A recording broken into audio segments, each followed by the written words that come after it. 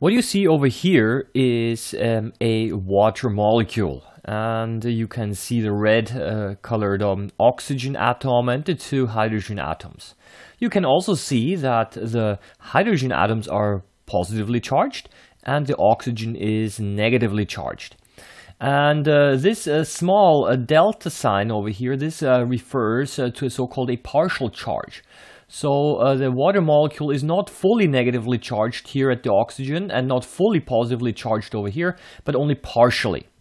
And because we have over here a negatively charged oxygen from another water molecule, we see these dotted lines over here, and these dotted lines are supposed to represent hydrogen bonds, and I'm just going to label this here as well. These are our hydrogen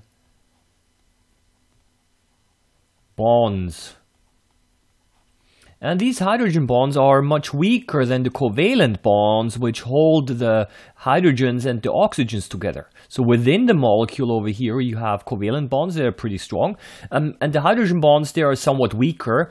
And what they do is they break and reform between the water molecules, and this makes water liquid. Now, because water carries a charge, it is referred to as so-called a polar molecule, and polarity is a characteristic of a substance which carries a charge. And you can quite easily see that water carries both positive and negative charge. And I'm going to show you now an example of a molecule which only carries a positive charge. Sodium, for example. It's not a molecule, it's an ion, it's an atom, okay, which carries a charge. I don't know if I just said molecule. It's an ion, and this is not, it's polar. For sure, because it carries a positively charged, but it is not a dipole. And water is a dipole or a dipole, and that's a molecule that carries both a positive and a negative charge.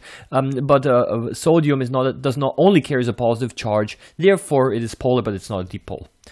And last but not least, the term electronegativity is important. And the electronegativity is the tendency of an atom to attract electrons. I'm going to simply illustrate this right now, because electronegativity is actually the reason why the oxygen here is negatively charged and the hydrogens are positively charged. And I'm going to simply redraw the whole thing. I'm going to draw over here, I'm going to draw the oxygen and the two hydrogens. Of course, you notice that the bonds which connect the oxygen and the hydrogens are at an angle.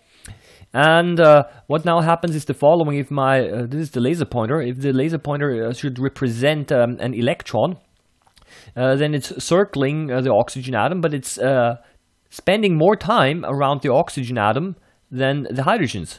So essentially, occasionally it goes over to the hydrogen, but it spends most of the time around the oxygen. I don't know if it's better. Maybe I should just simply draw this. So over here, if this is basically now, I'm now the electron is flying around the oxygen, making it negative. Occasionally it flies over to the hydrogen as well.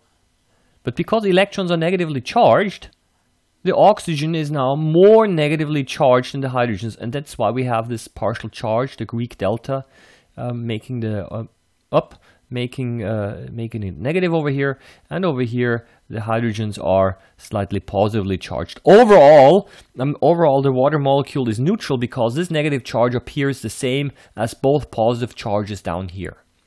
Okay, so that is basically yeah, almost it. I just wants to make something clear, because sometimes at examinations they ask that, and ooh, okay, no, I do not want to exit over here. Okay, I'm gonna keep these annotations, but basically the point that I tried to make is, I want to close this. You see, I just installed the new Windows over here, and the problem is I still have problems making it run properly.